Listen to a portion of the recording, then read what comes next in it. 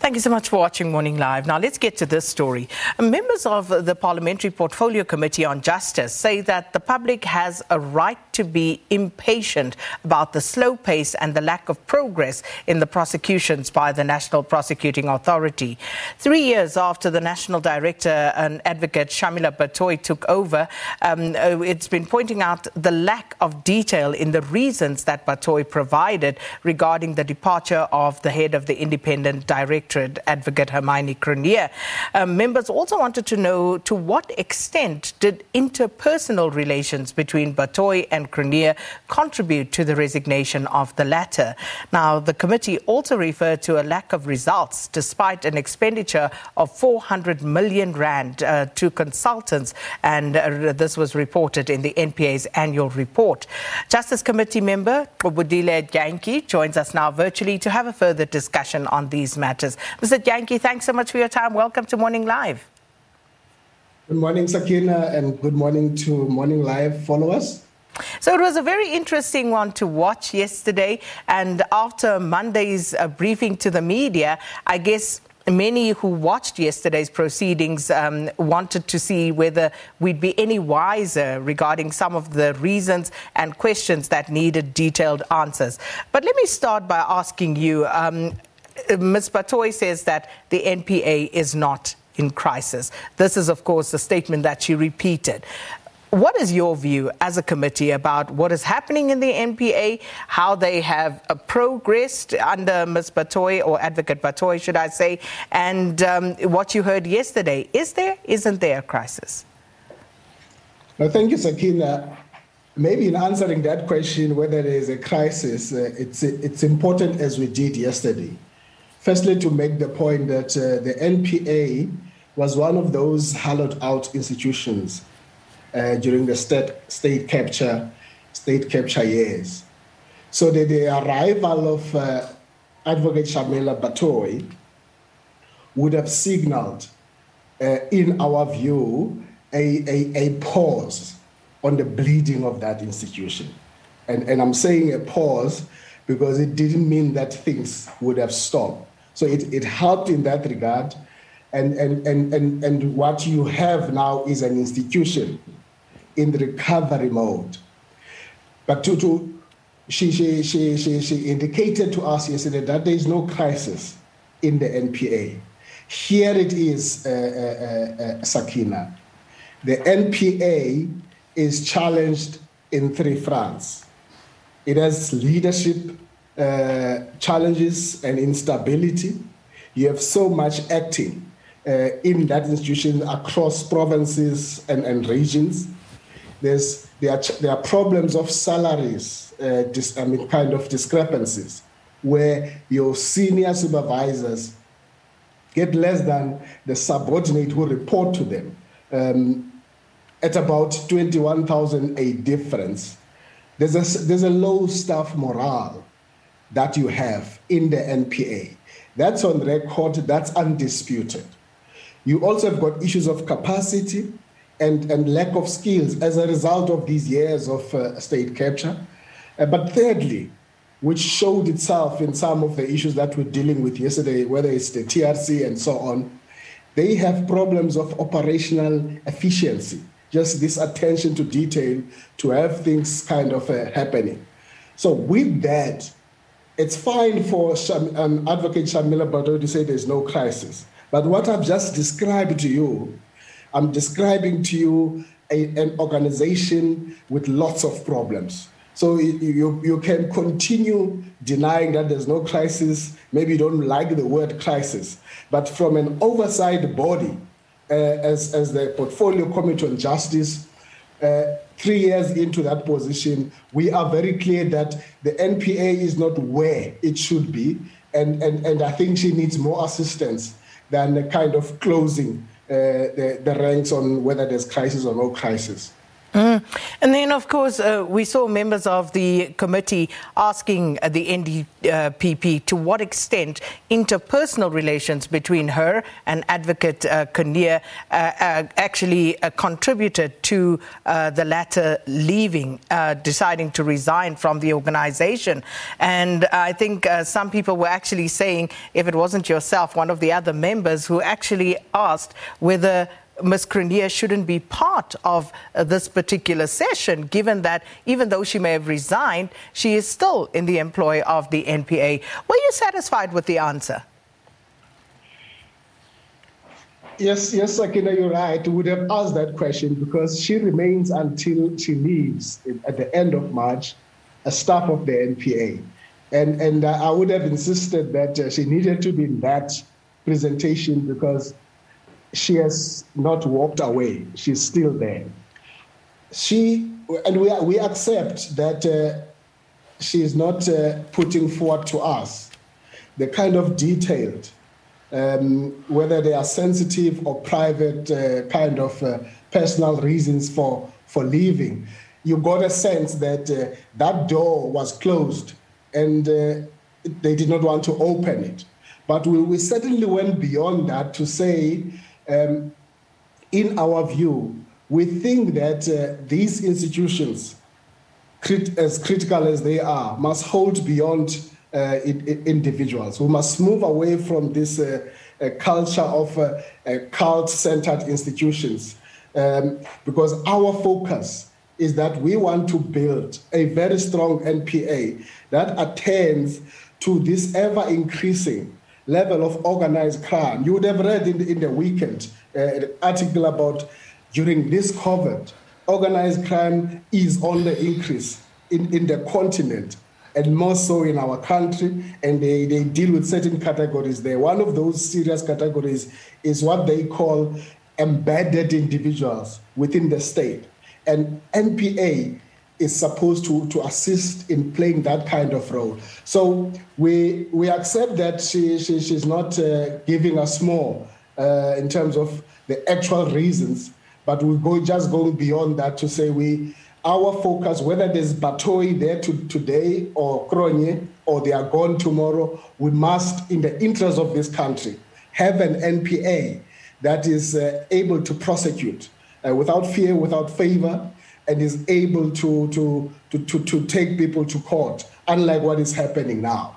But then surely you cannot be satisfied as a committee, as an oversight body, Mr. Dyantyi, because the Investigative Directorate was set up specifically for the reason that you last mentioned, in order to assist the NPA so that it does get on with prosecuting crime in this country without fear or favor. So, since that unit has been set up, what have been the gains? How has this assisted the NPA in fulfilling its mandate? Yes, again, a very, very important point.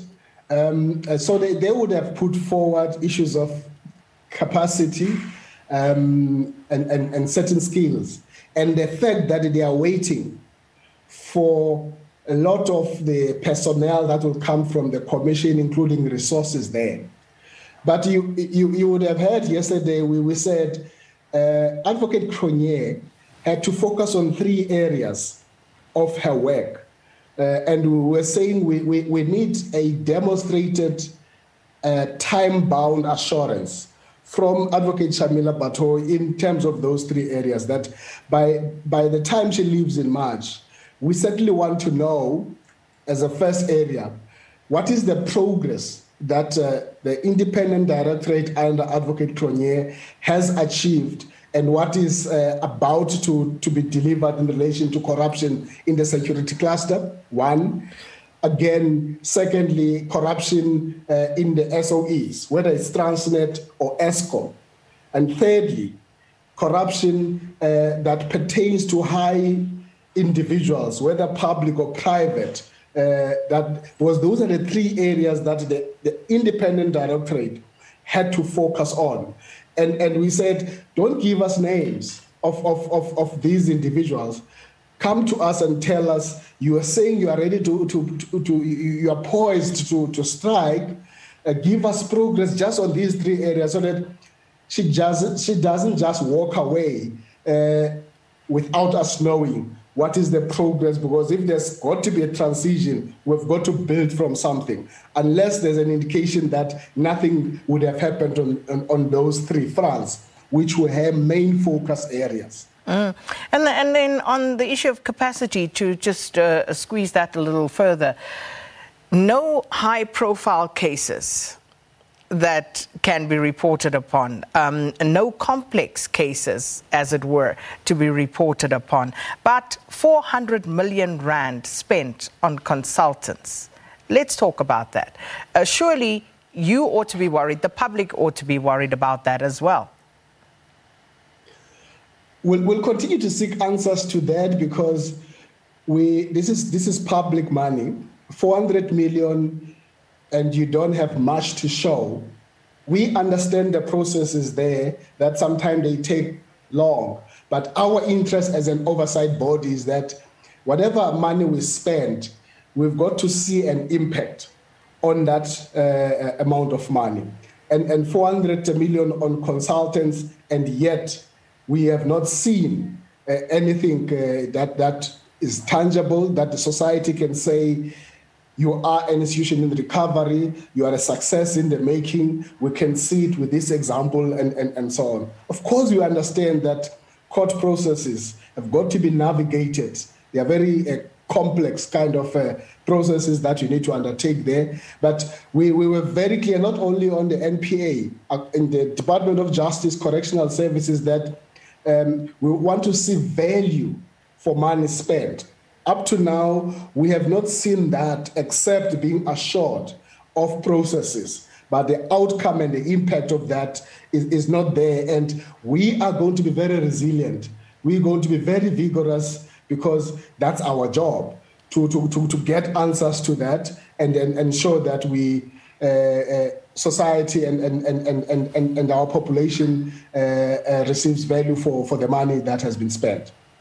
Mr. Dyantyi, about the TRC cases, and members of the committee brought up an important point, that in the same vein that the public wants to see corrupt public officials in orange overalls, they also want to see perpetrators of apartheid being pursued with the same sort of vigor.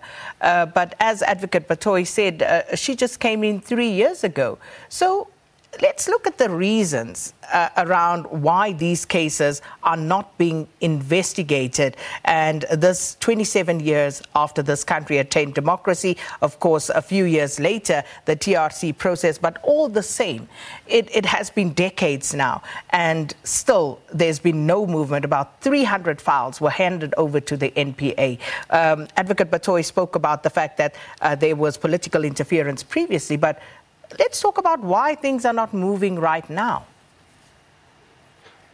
And 3 years is very long, Sakina, because if in 3 years nothing would have happened in the TRC, it means we should be worried even about other cases that they might have to take more than 3 years. On this issue of the TRC, we expressed our disappointment.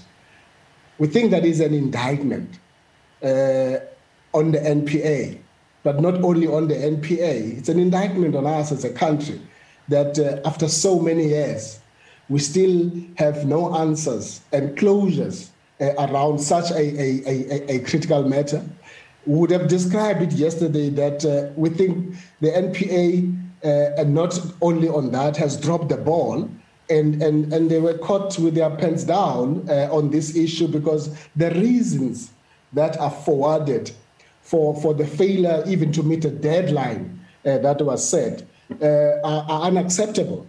You had to have a lawyer of the family raising gaps and poking gaps into the case that they would have prepared, and for them saying that we're not happy with the level and quality of this kind of investigation.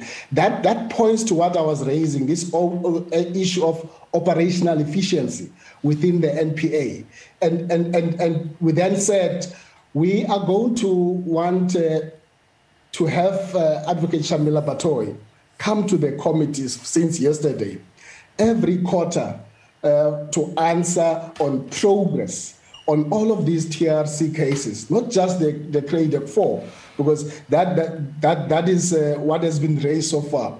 But there are many of those across the length and breadth of this country, in all of these provinces. You can speak about the COSAS for those who are accused of murdering COSAS leadership, and so many others. So we're not happy. It's an indictment, and we expressed our feelings about that, but we did not just end at that point.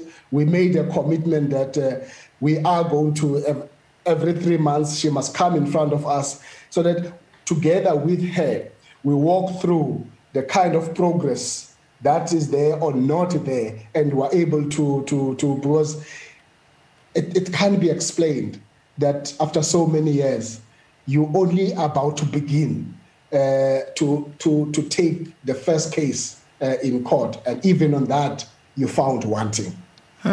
So, to that point, you have now asked that the NPA appear before you every 3 months for a progress report, as it were, part of your oversight role. And we do know that Advocate Batohi's contract ends in about 5 years. But given what you heard, and it was clear that many of the committee members were not satisfied with the answers that were given yesterday, as were South Africans who were looking on. I'm sure many were left still wondering, looking for answers to some of the questions. But these positions are appointments that are made by the president. So in terms of your role as parliamentarians, do you have the right to advise the president on performance, make recommendations in cases such as these, and basically have frank discussions about the fact that perhaps we're not moving fast enough, or we're going nowhere slowly, if that be the case? No, we certainly do, Sakina. There are matters that we are going to escalate to the House, the National Assembly, and in that way we are able to interact with the leadership of the executive through the president. For example, under the Department of Justice, we're just not satisfied with the state of that department, to a point where we're saying we want the Public Service Commission to come in to assist that department. I mean, you would have known that for 2 months with the cyber attack, maintenance monies were not paid, and there were all sorts of other problems that were there in that regard. So we certainly going to do that, but we hope that it will not get to that point. In fact, yesterday as well, the minister would have been there, and he would have indicated that he had struggled to get a judge to assist in terms of this process. He mentioned Justice O'Regan, and even that is less than an acceptable kind of an explanation. We have so many judges in this country. It can't be justified that if you didn't get this one judge, and therefore up until this point, nothing would have happened. Again, a ball dropped there. So we unfortunately are out of time, so we'll have to leave it there. But no doubt we'll be keeping an eye on this, and hopefully we'll speak again in terms of follow-ups and assessment as things move along. But thank you so much for your time this morning, Justice Committee member Qubudile Dyantyi, reflecting on the NPA's briefing before the Justice Portfolio Committee in Parliament yesterday. With that, let's take a